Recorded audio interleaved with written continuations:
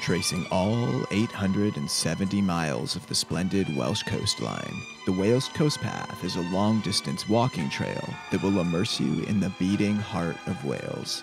From Chepstow in the south, right up to Queensferry in the north. This is the world's first coastal path to ever cover an entire country, weaving through 11 national nature reserves, dozens of protected areas and conservation sites, 111 marine sites of special scientific interest, 14 heritage coasts, 3 World Heritage Sites, and you get the idea. There's a lot here.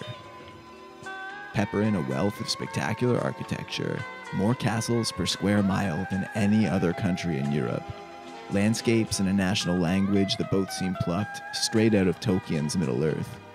And all in all, you've got a pretty spectacular place for a walk.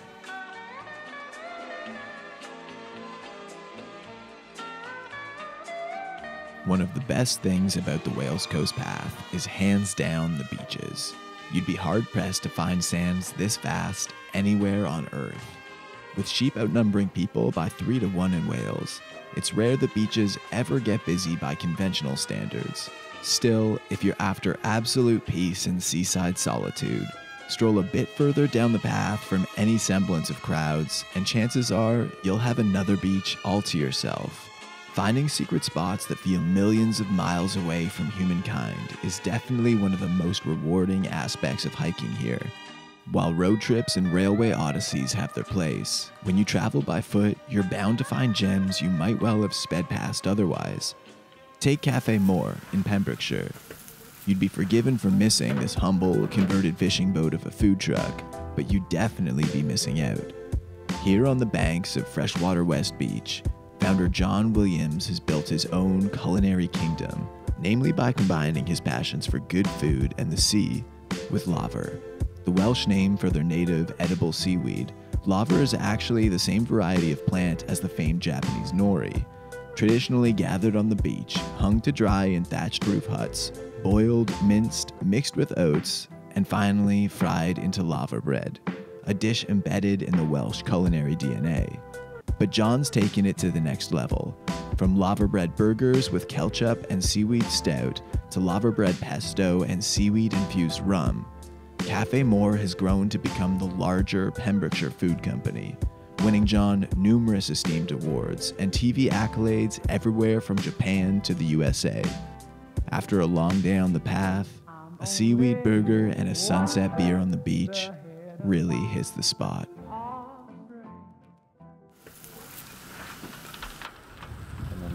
That's your large bread. I'll finish up with a bit of seaweed salt now. Of course, it's not all uninhabited coastline. Most stretches of the Wales Coast Path are punctuated by quaint fishing villages, which make welcome pit stops on any walk.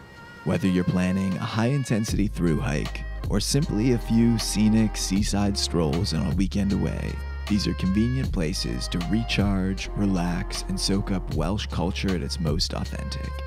Locals here are famously warm-hearted, and there's no better place to get to grips with local hospitality than at that primary Welsh social institution, that cozy cultural epicenter, the pub. There's plenty of good drink to be had, and a steady supply of freshly caught seafood, though the fishermen themselves are a little harder to come by these days than they used to be. Regardless of your travel budget, there's a good range of accommodation available all along the Wales Coast Path. And while a traditional village stay is a must, it's understandable that some travelers might want to stay surrounded by nature entirely. If so, forest is a cool place to base yourself for a few days. Reminiscent of the many eco-friendly living projects that have been springing up in Wales for decades, though markedly more stylish, this camp is a good place to pair with the Wales Coast Path if you're keen to escape civilization without sacrificing any of its simplest comforts, which we all know are the best kind anyways.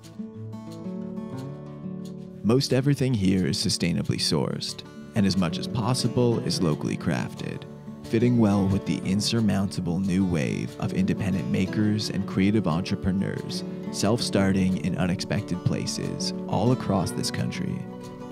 With passion and a lot of hard work, a respect for tradition and the environment surrounding them, together they're redefining what it means to be made in Wales.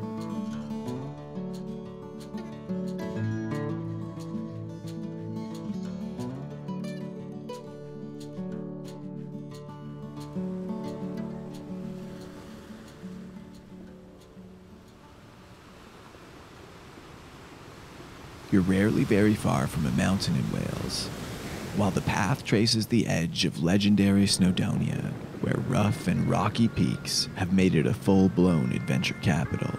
There's another mountain range that's been kept a bit more secret.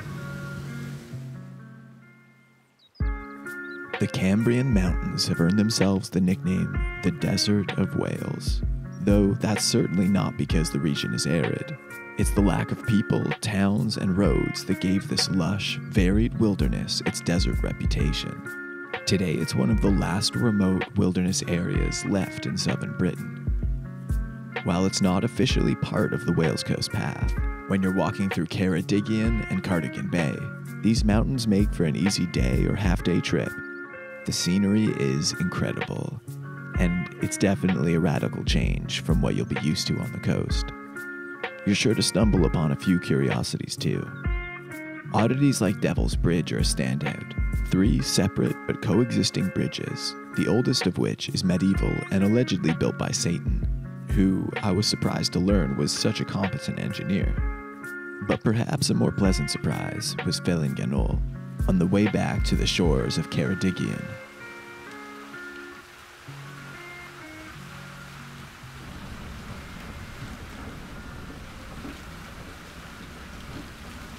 This water-powered mill dates back to the 1700s, but hadn't been used in well over half a century before it and the accompanying cottage-style home were purchased in 2006 by Anne and her husband.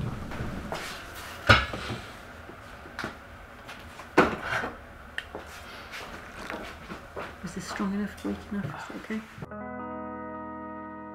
By that point, the mill was completely derelict, and its pond reduced to a dried-up ditch. Though it had never been their intention to open a mill, Anne started to wonder, could they get the wheel to turn again? A laborious rabbit hole of meticulous repairs later, and the mill's antique machinery was completely restored, functioning just as it had some 150 years earlier. It's not hard to guess what they tried next. Milling flour by water wheel requires no electricity whatsoever, and even the water used flows back into the river it was drawn from, completely unaffected, so it's a clean and sustainable means of production. Further, stone ground flour actually retains a lot more nutrients than the typical means of industrial roller grinding. It's a win-win all around. Today, Fellinganol mills a range of organic, locally grown grains, and its ability to work with much smaller batches means that the flour is fully traceable and fully delicious. Supplied to local food shops, hotels, and trendy London bakeries alike. It seems if you're going to find a project like this anywhere, it's probably somewhere in the middle of nowhere in Wales.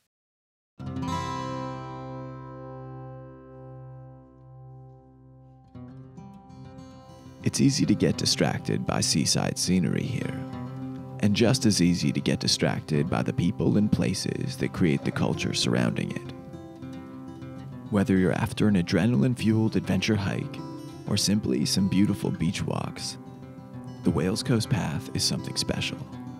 Of course, you don't need to hike it all at once. Plenty of people choose to walk it section by section whenever they can, over the span of years. That'd be pretty cool. Either way, a bit of sunshine, exercise, and fresh seaside air will definitely do you some good.